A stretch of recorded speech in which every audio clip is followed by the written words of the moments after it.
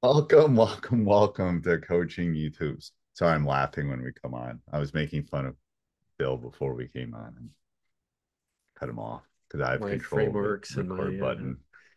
yeah. Happy Oh boy. September. I know you don't have fall in California. We have fall in Wisconsin. It'll be a little bit of a change, not quite as drastic as So what it you goes from guys get. dry to drier, or does it go from No, wet, no, no, dry to no, wet? no. It goes a little dry. It'll start sprinkling a little bit. The weather get a little cooler. So, Our leaves change and fall on the ground and then need to be raked. I mean, we have change of seasons like that. It's not as, again, not as profound, but definitely happens. Yeah, I know. It kind of does. All right. So what are we talking about today? Today, we're going to talk about the art of the timeout, mastering Ooh, timeouts, ooh. which I think is a good subject for all of us to learn from, especially in those heated situations or close game situations. And, I think it's something that you need to incorporate into your practices, practicing timeouts. And we'll dive into that. But first, big shout out to Game Changer.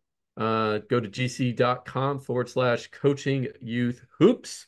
You guys, I hate saying that. Coaches, you will absolutely love Game Changer. It's a tool that I use to record games.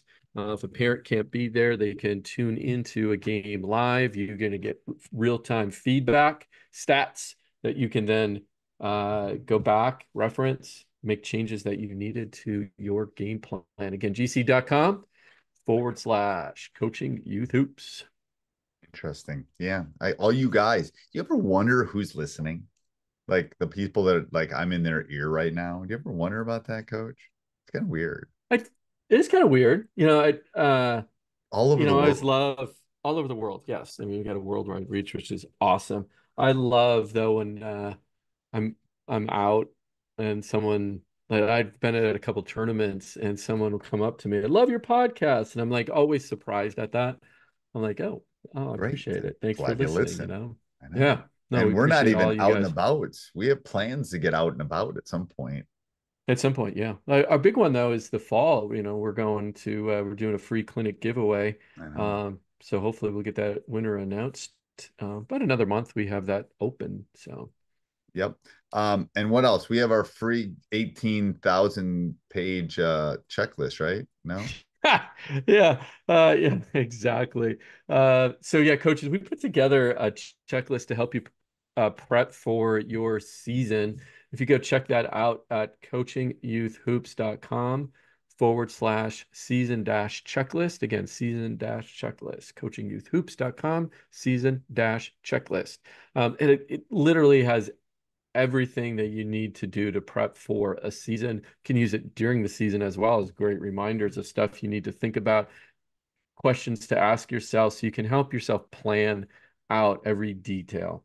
Let us know if once you get it, let us know if we missed anything. Happy Yep. to And if add anyone, stuff any of back in you are there. watching on YouTube, and some of you are probably listening, you can't see this took Coach like he aged like 17 years making this checklist. So Oh, it's God. It was a lot. Yeah, it was a lot of work. it's a lot. It's good though. It's really good. It's really good. Pretty thick document. Yeah. So And if you go through that, I'm not going to guarantee you're going to win more games, but you'll definitely feel better you'll be, about, yeah.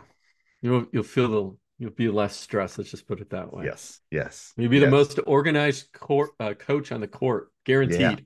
And quickly, last thing is offensive finder are powered by AI. My son laughed at me when I told him it was powered by AI, but it's powered by AI. Tell him about the Yeah, offensive finder. yeah. So we built this tool. One of the questions we always get is, what offense should I run? And so we built a tool that will help you to make those decisions. You answer a few questions about your team, and what we'll do is we'll spit back an offense that best matches your team's skill set and your needs and your coaching style. So go check that out. If you go to Coaching Youth Hoops, I forgot the URL, coach. What is the URL? Coaching Youth Hoops, not off. Oh, it's yeah, that's right. It's the long one. It is. Gotcha. It's All the right, one that's Coaching a Youth little, Hoops, it's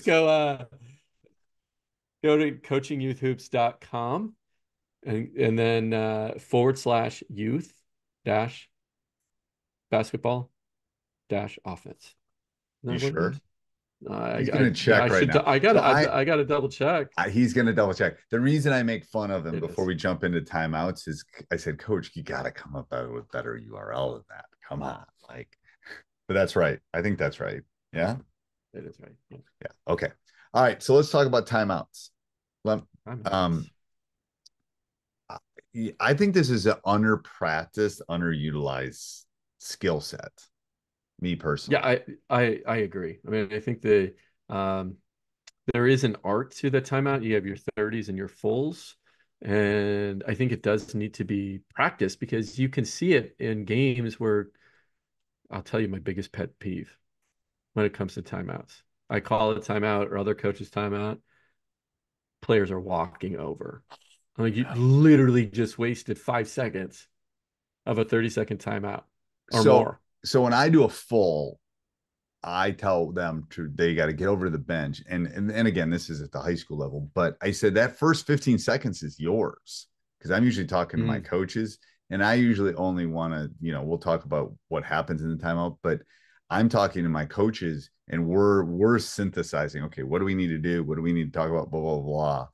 And it also lets them kind of calm and think and talk to each other.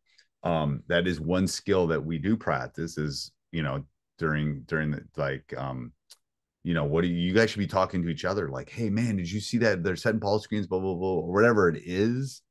There should be a discussion there before I get to back to that timeout. um but we practice that. I mean, during practice I'll call a timeout and they'll run over the bench and you know I'll have one assistant talk to them about what they should be doing because again it's kind of like one of those leadership things is like unless you we need more leaders. Well, you got to tell them what a leader does. You have to tell them that's what right. they need to That's do right. in that timeout, Yeah. or they won't know, or they're just going to sit there and drink their water or Gatorade or whatever they have. Um, Water's the best. Don't drink Gatorade. Anyway, that's a different podcast. Uh, but I think that's important. And I don't know how you structure your timeouts, but mine are very hard for someone that likes to talk, but very precise. Um, the most important thing I say is at the beginning and at the end. So if there's something that they need to remember, I say it at the beginning and I repeat it at the end. Mm, yeah. Um, because half the time they're not going to remember it if I don't do that.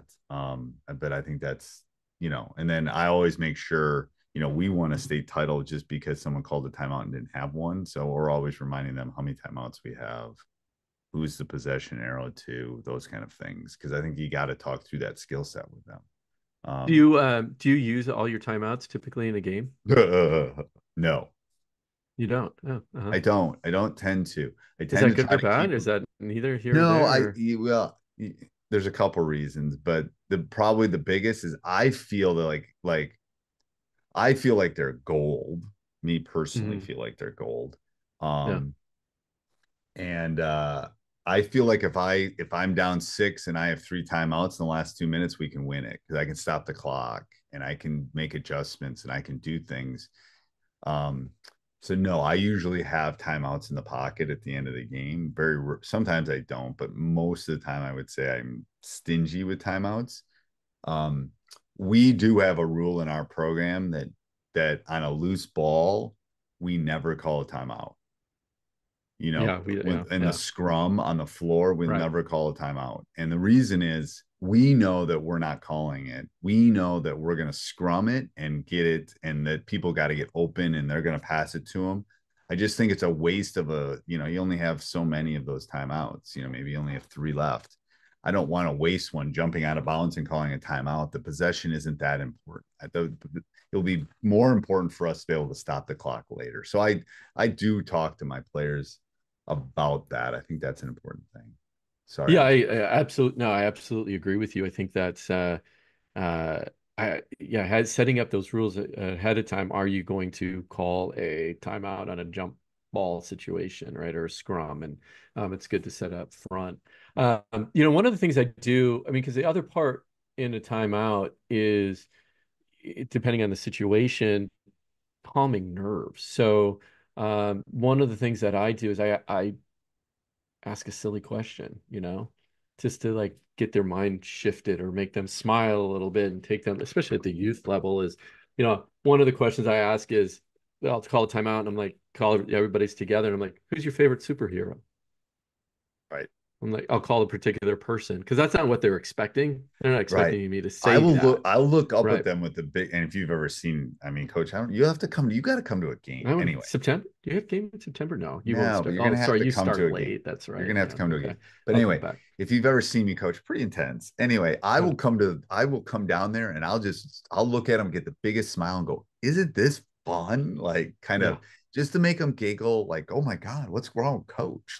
Yeah. Yeah. Like it's a Exactly. close Yeah. game. It's going back and forth. It's like, this is great. Isn't this great? Like, or again, I'll tell a joke. Um, I have had in the last probably 5 years had several silent timeouts. You Hmm. ever done a silent timeout? No, never. I just look at them. I don't say anything for the entire timeout. Just look at them because Is it one of they those situations? Yeah, I was gonna say yeah. situation is maybe we're not doing what we need to Right. do. We're Yeah. not Yeah. Yeah. playing hard. We're not Yeah. doing. It's And like they I'm know not. it. They Yeah. 100%. You just see it in their eyes. It's like, Yeah. holy crap! Coach just Right. burned a full timeout and didn't say one word the whole timeout. Just stared at him. Just looked at him. Like, anyway, but you got to use it, and I'm not getting mad. It's just like they know that, ooh, something's not Yeah. right. Like, Something's not right. there's Yeah. a Yeah. Yeah. reevaluation of what's going on at that time. Well, the other thing that I do too, especially when we're down, I'll ask them, I just, again, the age-old question, how do you eat an elephant? Just one Bite bite at a at a time. time. I'm Yep. like, we can't, you can't go out and score 10 points right now, right? You can score one basket to get us to two, and then another Right. one, and another one. You got to, like we'll chip away. A lot of times I see that they chip away and they come Right. back and they make the comeback. Now we don't always win those games, but they come back out after that And timeout and that's a they're good bit of okay. advice So for the youth coaches too. Is let's say you're going into the fourth quarter and you're down 10. Hey, let's get this to 5 by the 4 minute. right, You give them setting a like, goal. Yeah. or we've all been in games you're down 20. It's like, okay, listen to me. We got to get this to 10 by the end. You're down 20 halfway through the third quarter. You take a timeout, you sit them down, you go, we're gonna do this, this, this. Yeah. We're gonna get this to 10 by the beginning of the fourth quarter. That's our goal. Let's get this to 10. You like you said, you got to give them like a little micro games within the game, and that's a great thing to do in a timeout because it resets Yeah. them. It's like, oh, coach only wants us to get this down. He's not saying get all 20 points back. He's saying get 10 points back. Yeah. Um, Yeah, I had a smart player. I mean, we were never going to win this game. Just we didn't have our horses, and this team was just they were just way more talented better. than we were. Sometimes the other team's better. Yeah. And this one of the girls that has been with me for a long time, she took over the timeout, which I loved in this particular situation because she saw the look on my face, like I was really just, and she just said, "Coach, we're going to score X number of points by the end of this game." And it wasn't like, Right. she didn't come out and say win. And we're not, she wasn't saying we're going to go score 20 additional points. She was just like, I think it was like six. She was going to score, we're just going to get six more points in this game. I'm like, great. You know how happy they were when they got six? Right. And you know how quickly they got six? Yeah. I'm like, hey, why don't we go for 10 now? You know what I mean? Right. Yeah, they set the goal, they did it. But the other thing is, uh, this goes into this story, and I'm going to butcher it. Sorry, Celtics fans. But there, in a timeout, close game, championship game, the Celtics, Larry Bird comes over to the bench, and uh, Larry takes over the timeout from the coach and says, um, "Inbound the ball to me, and everyone else get out of the way." This is what Right. Larry Bird says to the coach in the timeout, and the coach pipes up and says, I'm the coach. I say what to do during the timeout, or I say what to do to finish this game. And the coach comes back and says, get the ball to Larry and everyone else clear out of the way. And they laughed And and they laughed, right? Exactly. Yeah. So it was a good story. And again, Celtics fans, I apologize. Maybe I butchered that story a little bit, but let's go through. So, coaches, this is the time. Take out your notebooks. We're going to do hey, a before quick we do that, recap. give a big shout out Oh, to, yeah. to Game Changer again. Yeah, yeah, coaches, go to gc.com/coaching youth hoops. Uh, your perfect Tape the solution timeout. You could for tape the take the timeout. A time. I was game going to say changer. take a timeout. That's right. gc.com/coaching youth hoops. All right. So number one, get your notebooks out. Here we go. Practice timeouts. Simulate them during a game. I mean during practice. Right. Yep. Teach players to quickly come over to the sidelines. Coach, you use a towel, right? Sometimes if that's on the exchange, but I don't know how you exchange if you're switching out players during a timeout. Yeah, I usually have an assistant coach do that, but in some coaches, I don't do this. Some coaches will actually have you sit in a specific order. Mm, I don't do that. I think yeah, I it's don't either. too complicated for me and Yeah. definitely too complicated for them. But again, how you structure your timeout, like where do you want people standing, all that kind of stuff. Okay, so first one, practice timeout. Second one, structure of what does a structure look like? A 30-second timeout. This is what you do. One thing. Focus on one thing, one thing, one thing. Can't stress that enough. One thing, a defense, quick hitter, whatever that one thing might be. If they're not playing the way you want them to play, make that the point of it. Use simple, clear language. Full timeout, divided up into segments. Pipe in here, coach, if I got this wrong, right? First 10 seconds, just calm the players down if needed. Take the next 20 seconds to explain your strategy. And then maybe the last 10 seconds, kind of a motivational rah, get them Right. excited, or the last five, I should say. And again, as always, repeat, like coach said, end with a clear, concise summary. Yeah. Okay. Okay. Using a whiteboard, right? You know, make it Do make not diagram. I'm going to give some scribble. advice to a youth Yeah. coach. If don't be Coach K. You ain't going to diagram up a play and they're going to run it. Like if you haven't run it Yeah. now, the whiteboard is to remind them of what That's they right. need to do, not Yeah, to that's right. leave Confirm the that for the crucial movie parts, right? Yeah. Hoosiers. We're gonna, Yeah. we'll run the picket fence for you, Jimmy. We'll run, Yeah. I'm sure they ran the picket fence in practice a lot before that, but Yes, that's probably right. Yes. And it's a then reminder. plan your timeouts on based on game flow. As coach said, he doesn't necessarily use all of his. And when I was coaching high school, I didn't either. In the youth league, I typically do though. Usually using the whole timeouts. And as again, as coach said, avoid wasting timeouts on minor issues. Save them for critical moments. I think a minor issue coach brought up was the loose ball and diving after the ball. Don't waste a necessarily timeout on there. But again, that's philosophy. When to call a timeout. Yeah. Okay. When the opposing team goes on a run, set up a crucial offense or defensive play. When players look fatigued or unfocused, and to break the momentum of the game or regain control. Anything else I missed on that list? No, I don't So think so. I it's mean, okay. So again, yeah, don't assume base knowledge. yeah. Don't assume base knowledge. That's right. Don't Yeah, assume they know anything. Don't assume when they should call it, if they should not call it, how many timeouts they have. yeah. Like I've seen the best players on the court sometimes think they have a timeout and you don't have a timeout, or call one when you shouldn't call one, or anyway. So don't assume, please, coaches. Take And one again, thing the away. biggest takeaway is just practice a timeout. Yes. Again, running over to the bench on a timeout, right? Yeah. Practice your communication in that timeout, one specific thing, which is key. All right. All right. Till next week, coach. Till next week, coach. Good luck out there, coaches.